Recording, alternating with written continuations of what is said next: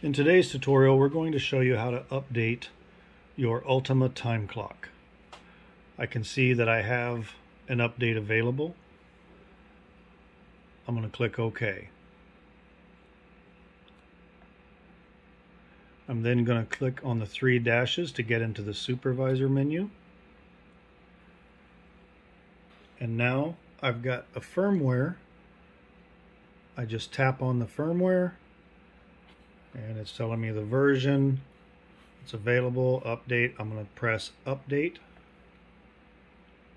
and it's going to download the update.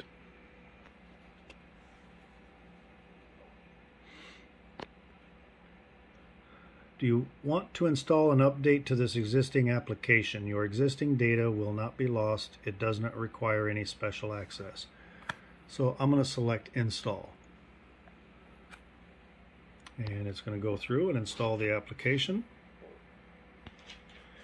And we'll return to the home screen. I'm going to select the PrimeNet app.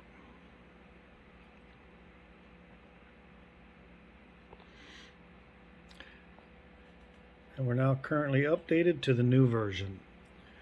And that's all you need.